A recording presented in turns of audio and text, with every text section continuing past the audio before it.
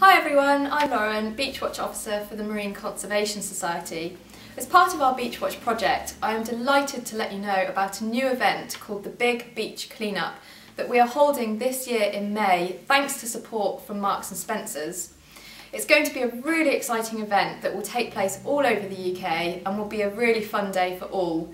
The event is free, lunch will be provided, and all you need to do is get yourself to the beach. Everyone has some reason why they love spending time at the coast. I surf all year round, but I particularly love it in the summer when I will be at the beach nearly every weekend. I also love spending time under the waves and dive whenever I can. However, I regularly see litter whilst enjoying the sea, and unfortunately our beaches are at threat from pollution, so I have made it my job to raise awareness about the problem.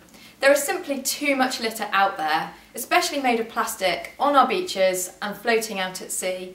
Things like ropes, sweet wrappers and also bottles. Litter is unsightly, can be dangerous to people, and it can also harm our amazing UK wildlife, from big whales to fish and even small filter feeding animals on the rocky shore.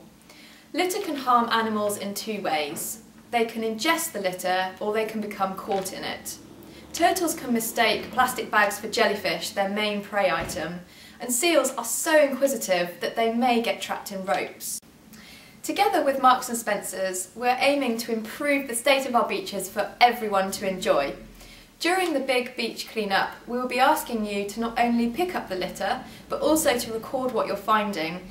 This will allow us to source where all the litter is coming from, so we can try and prevent it from getting there in the first place. So please come on down to the beach and join us to help us turn the tide on litter.